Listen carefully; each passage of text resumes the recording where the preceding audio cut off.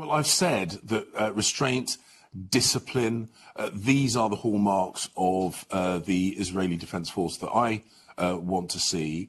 And indeed, those are the hallmarks of a high-functioning military organisation, which the IDF is, in stark contrast to the terrorist atrocities perpetrated by Hamas. And I've said, maintain that clear distinction. Israel seeks to avoid civilian casualties.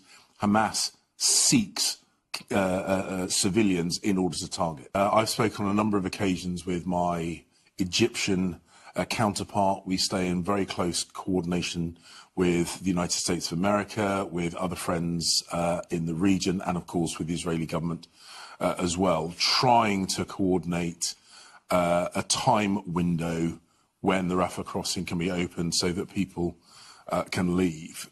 That is proving incredibly difficult. Thanks for watching. Stay updated about breaking news and top stories on the NBC News app or follow us on social media.